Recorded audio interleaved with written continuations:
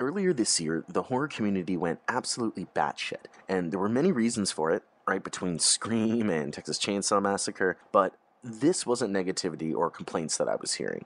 It was actually love being thrown out for what was being deemed an original slasher that pays homage to early slasher films. And the movie I'm talking about is A24's film X, which stars Mia Goth, Jenna Ortega, Kid Cudi, and many more. And there's tons of people in the horror community, I know, who deem this to be the horror movie of 2022. They absolutely loved it, and that's great, right? You're allowed to love a movie. But I'm here to tell you that this is the most overrated horror movie of 2022. There are so many reasons for it, and I know on Instagram, as soon as I finished watching this movie, I kind of came in a little hot and just was like, X sucked. What the hell? It sucked. But it didn't necessarily suck, per se. Like, it wasn't a bad movie. It wasn't a Halloween Ends in a complete sense. It's just a super overrated horror movie. Like, there's nothing really that special about it, in my opinion. But before I head deep into my comments and thoughts on this movie, let's dive in and talk about X, which was directed by Ty West, and it's going to be the first movie in what will be a trilogy film franchise. We first heard about X in November of 2020, when it was announced by A24, and principal photography commenced between February 16th and March 16th in New Zealand's North Island. The majority of production took place on a farm in the settlement of Fordell, where a large barn was constructed as part of the production. I will say that the special effects of this movie were very well done. The prosthetics, the practical effects, everything about it was very well done. Actress Mia Goth, she has double duty in X. She plays both Maxine and Pearl, the latter being an elderly lady where Goth had donned some pretty extensive prosthetic makeup to portray the role. I have to hand it to her because she spent 10 hours in the makeup chair, then went on to do a 12-hour day on set.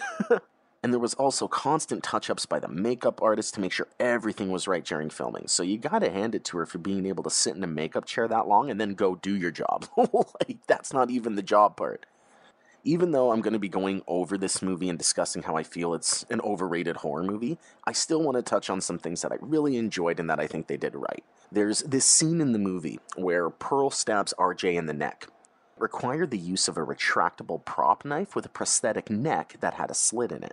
This allowed the tubing to pass through the slit and provide the blood effect that we see in the film. The decapitation that we see shortly after, it was accomplished by using a dummy head of RJ along with a stunt performer and false floor.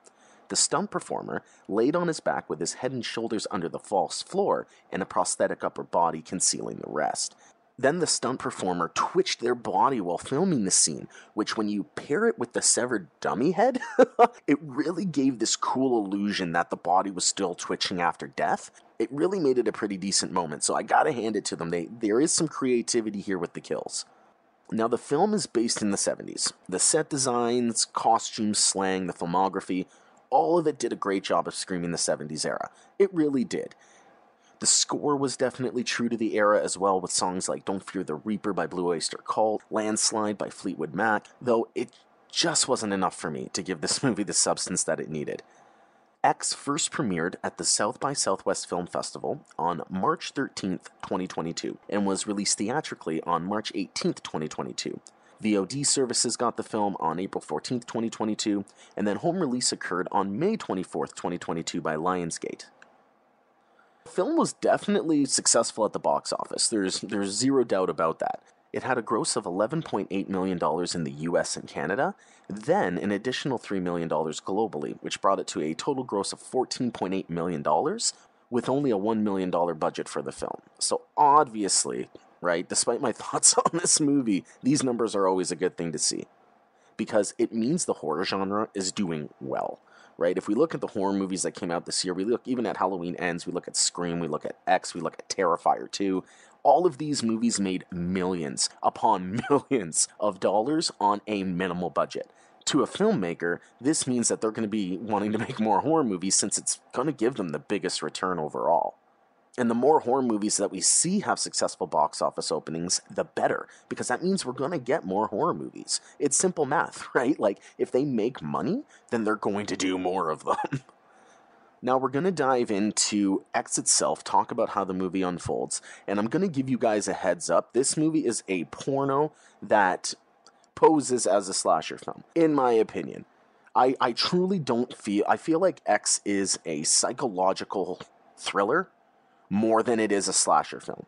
I understand that there's great kills, I understand there's slashing quote-unquote moments, but I would not, under any circumstances, consider X to be a slasher film. I would consider this to be a psychological thriller, if anything. So let's dive in, let's talk about X and how the movie unfolds, then we're going to dive deep into my thoughts and opinions on why I think this movie is the most overrated horror movie of 2022. So the year is 1979, when we meet an aspiring pornographic actress named Maxine Minks. Maxine's embarking on a road trip through Texas, along with her boyfriend Wayne, who's the producer. Fellow porn stars are with her too, named Bobby Lynn, Jackson Hole. Yeah, Jackson Hole. And the director RJ and his girlfriend Lorraine are also along for the ride. Their intention is to shoot a pornographic film during the booming theatrical porn market of the 1970s. And at the beginning of the movie, they were making their way down a highway, and I couldn't help but already make comparisons to other horror movies, which it's never a good idea, right? You never want the audience to immediately connect a movie to another horror movie in the first 10-15 minutes. You don't want that, because immediately the audience is going to say, oh, they're just remaking the same shit, they're just rehashing, they're just copying it. If it's going to be billed as a unique slasher film, it needs to truly be unique. I'm all about paying homage to films and moments from previous horror films. I love that. I love Easter eggs, I love the homages, I love paying respects, all of it. Though there's a difference between paying homage and copying someone's homework. Immediately at the beginning of the movie, I got Texas Chainsaw Massacre vibes. Right at the beginning of the movie, and it held with me throughout the whole thing. They're driving down the highway in a van that is so similar to the one from the first Texas Chainsaw Massacre movie that I was sitting there going, I swear to God, if they pick up a hitchhiker right now, I am done with this movie. Immediately playing on that, immediately playing on horror movie tropes. It just, for me, it wasn't a very solid opening.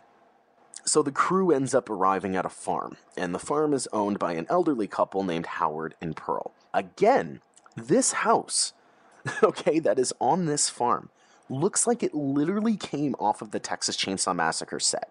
As soon as they walked inside this house, you see the walls, you see the stairs, you see how the house is laid out. Immediately, I thought they literally took it off the set of Texas Chainsaw. So my mind at this point is going towards Texas Chainsaw. I'm no longer engaged in this quote-unquote unique film because everything you've given me so far screams Texas Chainsaw Massacre. That's not unique. That is copying someone's homework. Now, before they had gotten to the farm, we saw Bobby Lynn and Jackson become romantically involved with each other, and Lorraine isn't impressed so far with the content of the film, while her boyfriend RJ is trying to make this porno seem like some sort of serious cinematic masterpiece. But, it's porn. It has one purpose, people, and it's not to be a cinematic masterpiece. But anyways, I digress.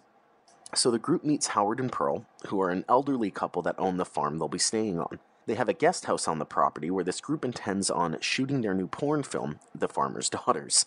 Oh god. Howard is immediately standoffish when approached by the group. They head over to his home, they try to introduce themselves, he pulls out a shotgun on them. And we also see his wife Pearl is silently stalking Maxine from afar. After a discussion, Howard ends up putting the shotgun away because he realizes he, made an agreement with this group that they could temporarily stay on the property.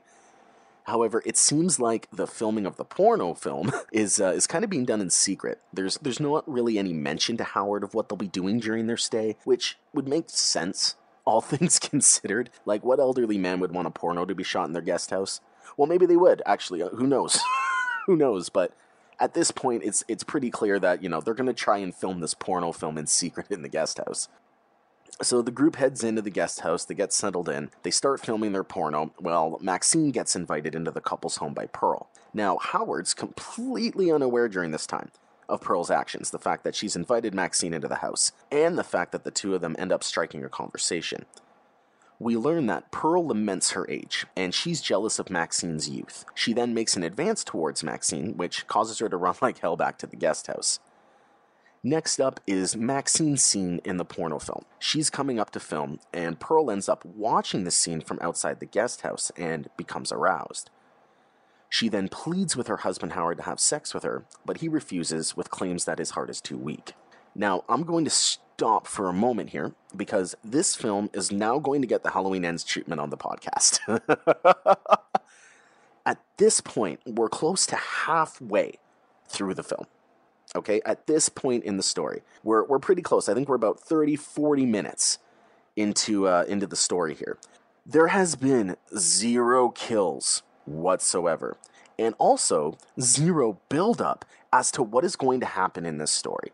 We don't know anything. All we know is there's an elderly couple that owns a farm, there's a porno being shot in their guest house, and the elderly woman is horny. That is what we know halfway through the movie, and this is a unique slasher. Okay. Just double checking. Like, honestly, guys, I was so super unsure as to what was even going on here in the movie at this point. Like, I don't want predictability. I want to make that clear. Like, I'm not saying the movie should be predictable, because it shouldn't. If it's predictable, we're going to complain and bitch about that anyways. But what it should do is obviously build to something, right? Have some kind of build that you can feel suspense for. There was 0 build in this movie. You don't know what's going on. You don't know what they're building to, or even a suspicion as to what they're building to. All you know is, oh, well, maybe there'll be a third porno scene in this fucking movie. Like, there's no build whatsoever. All we've seen so far is porn. Like, that's it. There's been some character development, and the filmography is excellent. I will give them an A++ on their filmography, because that's really, in my opinion, the only truly unique thing with X, was the filmography. The way they produced the film, the way they shot their shots, those were the unique moments of X. The story, the characters, all that kind of stuff, not so much. Not so much. Just the filmography and the way they were able to really accurately capture the atmosphere and era of the 70s was great. It was well done. But that's it. That's the only unique thing that I found with X. There's no true plot here at this point in the film. There's no real story progression. There's nothing to create anticipation within the audience as to what's going to happen next. These are things that truly make a slasher film great. It's suspense, it's anticipation, sometimes even fear of the unknown, which X has none of. There's tons of unknown, there's tons of unanswered questions, but there's no fear there.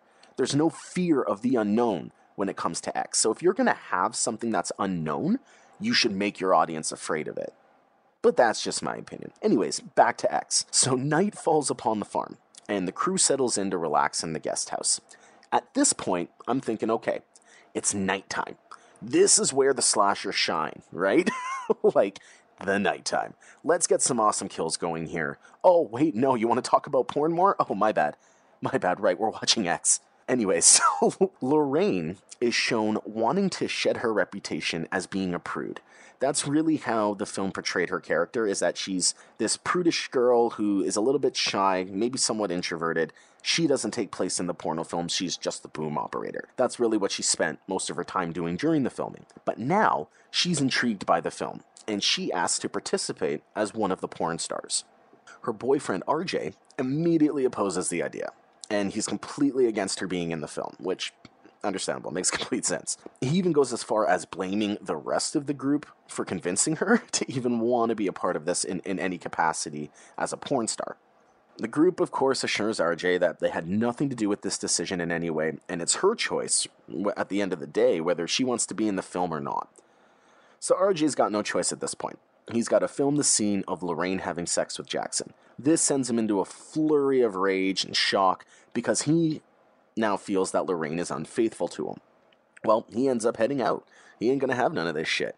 So he ends up heading out with the intention of leaving the crew stranded on the farm while they're sleeping. However, he ends up being stopped by Pearl, who tries to seduce him. Immediately, RJ turns her away, and she ends up stabbing him to death in that gruesome scene that I was talking to you about earlier in this episode. And he ends up, of course, being decapitated. Now, Lorraine and Wayne have noticed that RJ's gone missing, so they head out on the search to locate him. However, Wayne ends up meeting his demise when Pearl kills him with a pitchfork in the barn. At the same time, Lorraine ends up running into Howard, who invites her into the couple's home. He tells her that Pearl's currently missing, and asks if she can fetch the flashlight from the basement for him so that they can head out together and try to find Pearl. Now, horror movie rule number 326, never go in the basement. However, it doesn't matter. She goes into the basement, and Howard locks the door behind her when she attempts to leave the basement, and then discovers a rigged corpse in the basement of a male sex slave, which can only be assumed to be for Pearl. But it may be for Howard, too. Who knows? Who knows? We don't really know who the male sex slave is for, but I think it's safe to say it might be for Pearl. So now the action's starting to pick up, right? So now we're starting to get some interesting moments of the film. We've gotten a kill, one single kill in this unique slasher film. And at this point, I was looking forward to more kills. The kills were decent. The kills weren't bad. Like, the practical effects were great. The creativity of the kills, they weren't necessarily bad.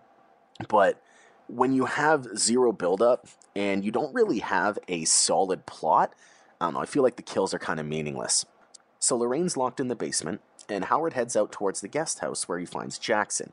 He asks him to help him locate Pearl now, so Jackson's about to fall into this trap.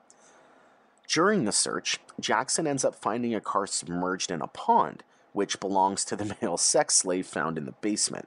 This can only mean the demise of Jackson now, of course, that he's found this. He ends up being shot dead by Howard, and it's revealed at that point that he is totally involved with these violent tendencies of Pearl as well.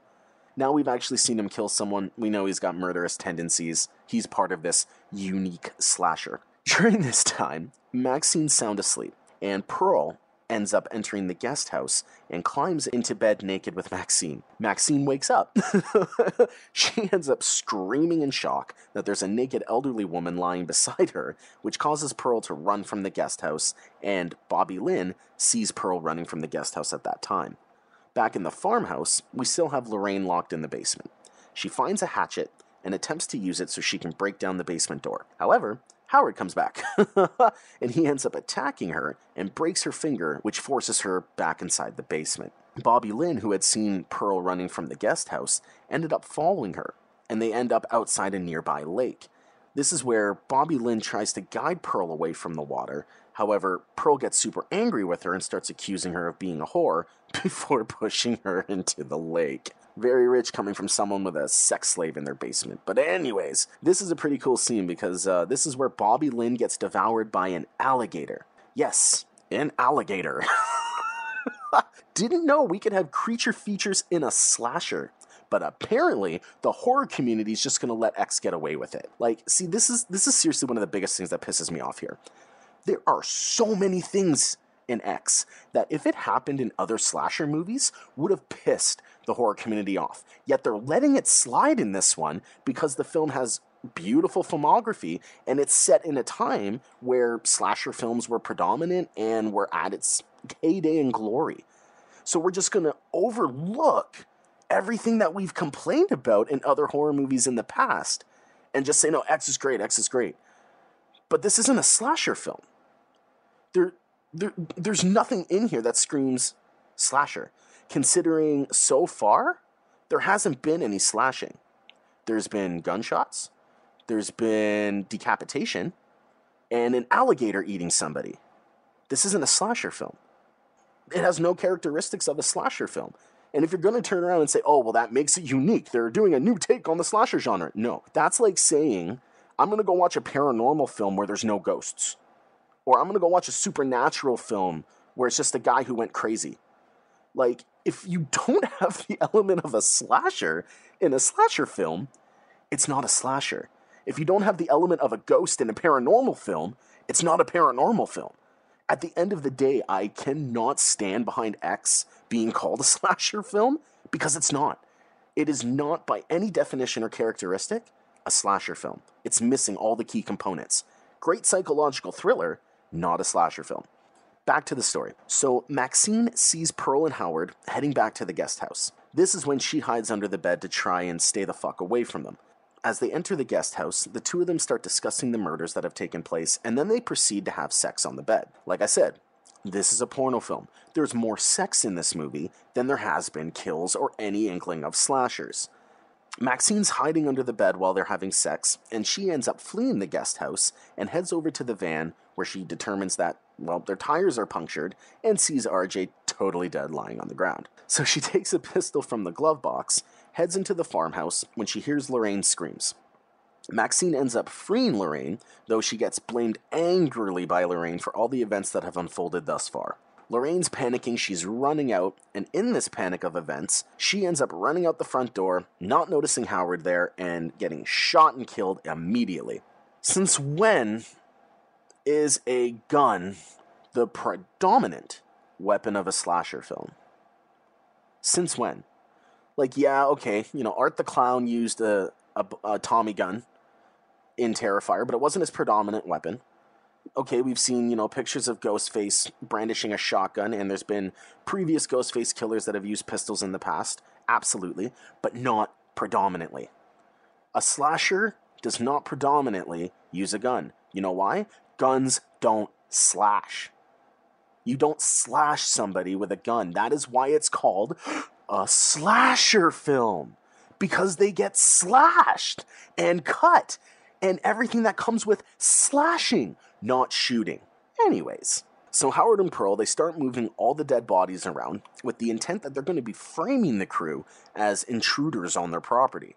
And while they're doing this, Lorraine's dying, and she ends up moving, which actually startles Howard and effectively kills him from a heart attack.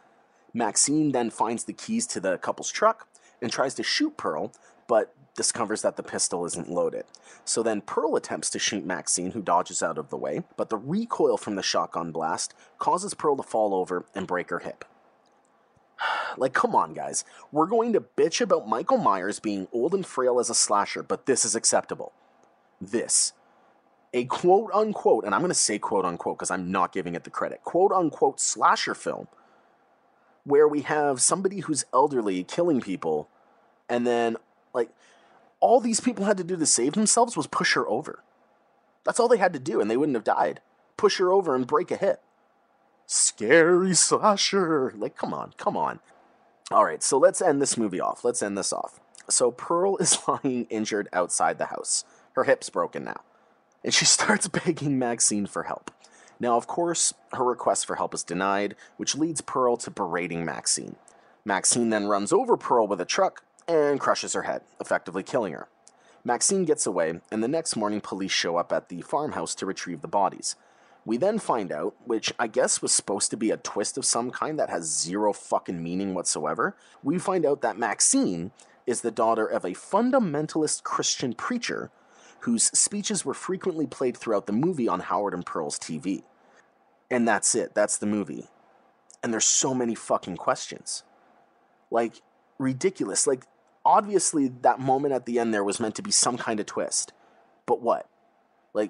Who gives a fuck? What? So the daughter of a religious zealot is doing porn? Is that what Maxine, the third movie in the trilogy, is going to be? These religious fanatics going at her for doing porn? So many fucking questions. My first one was, what the fuck did I just watch? Seriously, what was the story? I get the fact that it's, dealing and struggling with getting old and the changes that happen with your body and being jealous of youth and seeing a new generation being able to do what you did, all that kind of stuff. That's great. That's great for a real feel-good movie. Not a good plot for a fucking slasher film. I'm sorry. I don't think that story is warranted in a slasher film. Oh, sorry, quote-unquote slasher film. I gave it too much credit there. Like I mentioned before, I took to social media as soon as I was done watching this movie, and I asked people why it was so popular. I was told things like it's a girl boss film, which I don't understand considering the depiction of women in this movie, but anyways. I was also told it was fun like any good slasher, but it's not a slasher. And many of you even agreed with me that we just don't get it. Right? I know I'm not alone, which is nice. It's nice to know I am not crazy and that there are other people who are like, yeah, I don't understand the hype. I don't get it. I'm glad I'm not alone. Although my favorite horror podcast, You Run Podcast, I don't know if you guys have ever checked out You Run Podcast. It's spelled YOURUN Podcast. Check them out. Scott's a great guy. It's my favorite horror podcast, and he actually responded with some pretty good points on what made this movie so popular. For one, the movie's based on one of the most searched things on the internet, right? Porn. So that alone, in all fairness, okay, I see why it's increased in popularity. Also, the fact that it is an original horror movie, which it is, right? Though not in a way that really sets itself apart from the rest. It's definitely unique, right? We haven't seen a slasher porno, so it's definitely unique in that light. Some people also suggested to me that I should go watch Pearl, which is the sequel to X, and then rewatch X because it will make it more fulfilling. No, sorry, Pearl is the second movie, but it's a prequel to X, sorry, not a sequel. My response to that is that I shouldn't have to watch a sequel to a movie in order to enjoy the first one. Like, yes, a sequel is intended to expand on the universe and answer unanswered questions to try and bring some closure to the audience from the first movie, right? That's the point of a sequel. However, we were given nothing with X. Literally, like, all we know is there is a sex-craved elderly lady who kills people. That's it. How is that enticing to check out Pearl? The first movie, it should have given us something that will encourage us to want to check out Pearl. There needs to be enough curiosity in X as to what the fuck is even going on for a sequel to be warranted, but X had none of that. I'm not curious to check out Pearl. I have unanswered questions, but I don't give a fuck what the answers are, because they didn't do anything in the movie to make me care. Right? I don't feel any connection to the characters. I don't feel a connection to the story. So why do I care enough to check out the sequel? And I'm sure I'm not alone in that, and that there's others out there that are like, X was meh, I'm not checking out Pearl. I may check it out one day, and if I do watch Pearl, I promise you guys, I will rewatch X, and then I will come back on the podcast and do an episode on Pearl, and then share any maybe changed thoughts I have about X. But as it stands right now, lackluster and meh. That's how I describe X. Like, I don't describe it as, the worst horror movie of 2022. That goes to Halloween Ends. I describe it as lackluster, meh, and overrated. That's the best way I can describe X. Like, for me, this movie has a similar issue to Halloween Ends. It's great to have epic kills and gore, but when there's no substance or build-up to them, it makes the kills completely hollow and meaningless. X is also very heavily reliant on horror movie tropes and setting an atmosphere that we've already seen several times before. I know I've said it a couple of times on this episode, the filmography was great. I'll keep saying that because I want to still shine a positive light on this movie for what it did right. The filmography of the movie was absolutely incredible. There's some really great shots, and they did a good job of emulating that atmosphere of the 70s. But of course they did. They literally ripped off set pieces from other movies like TCM and Evil Dead to create that atmosphere. Like, they didn't actually bring anything new to the table when it comes to set design and atmosphere. They ripped off old horror movies and called it a homage. They did. Look at the house, look at the farmhouse. If you look at the interior and the exterior of the house, and then look at the house from the first Texas Chainsaw Massacre movie in the 70s. Obviously, it's not the exact same house, but this house was designed with the Texas Chainsaw Massacre house in mind. It looks the exact fucking same. Inside and out. And then you go to the guest house, which looks oddly enough like a fucking cabin. And it looks like the exact same cabin that came out of Evil Dead. Like, as soon as they went into the cabin, I'm like, oh, now we're watching Evil Dead. Oh, okay. Like I said before, it's cool to pay homage. It's awesome to pay homage. You should definitely do that because it'll really bring a lot of happiness to horror fans. But paying homage is different than copying someone else's homework and calling it your own. Pearl, which is the prequel film to X, was announced in March of 2022, and we also found out that the film was secretly shot back-to-back with X, and was also directed by Ty West and stars Mia Goth as a younger Pearl, which is super confusing.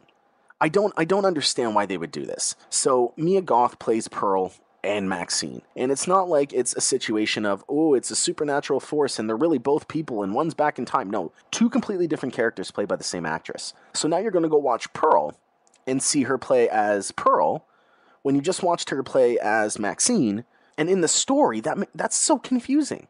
Because now you're I'm sorry, that's just super confusing in terms of building a character and building a story, to have the same actress play the hero and the villain in two separate roles. Like, this isn't Fight Club. Anyways, I just found that super confusing. And there's also going to be a third installment, of course, that I had mentioned called Maxine, which is going to focus on the character in 1980s LA, which follows the events of X. All I can assume when it comes to the third entry is that it's going to somehow tie in with the religious aspect we found out at the last seconds of X. This doesn't interest me at all. Even with X being the overrated horror movie that it is, If it provided a meaningful cliffhanger that opened up at least some curiosities, I'd probably check out Maxine. However, there's literally nothing in X that has me curious, or even care about what happens next. At the end of the day, it's not the worst horror film ever created. There's definitely more movies out there that are worse than X. However, with the amount of love this movie received, I'm definitely considering it the most overrated horror movie of 2022. I hope you guys enjoyed my rant and my take on X. I know a lot of people liked it, and that's okay, right? We're allowed to like what we like, and we're allowed to not like what we don't like. It only becomes bad and toxic when you start bashing other people for their views and saying they're wrong, or they're less of a horror fan because they don't have the same opinion as you. So I appreciate anyone who's listening to this that may have a different opinion than me. I appreciate you listening to this and giving my opinion a listen and a thought and a chance, right? Maybe I swayed you, maybe I didn't. But that's also not my point of the podcast. And that's something I want to touch on. When I talk about movies that I like and I talk about movies that I don't like, my purpose is not to necessarily sway you one way or another, convince you to like it or convince you to not like it. My intention is to provide you with an alternate perception and perspective on a horror movie that you may or may not have, right? You may have the exact same opinion as me and the same perception and perspective as me. That's completely possible. But it's actually more likely that you don't. And I like to give these alternate perspectives so that you can look at these films objectively and maybe have a different sense of idea surrounding it. Now, I'm going to make it up to you guys because I know last week I said that this week was going to be Devil's Carnival 1 and 2 and that we were going to do something special for the end of Season 1 here. But that's going to be next week because next week marks the end of Season 1. That'll be 2 full seasons on the Cabin of Horrors podcast, which is pretty freaking cool if you ask me. It's been a great year. Thank you guys so much for listening. So next week, I'm going to give you guys a sneak peek. We're going to be going over the Devil's Carnival 1 and 2. And also, we're going to be talking about my favorite horror movie actor, Bill Moseley. We're going to be talking about his origins, a little bit about what movies he's been in, and why I really dig the guy, and why I think he's a solid dude overall. So make sure you tune in next week to the season finale of Season 1 on the Cabin of Horrors podcast. And until then, guys, see you in the shadows.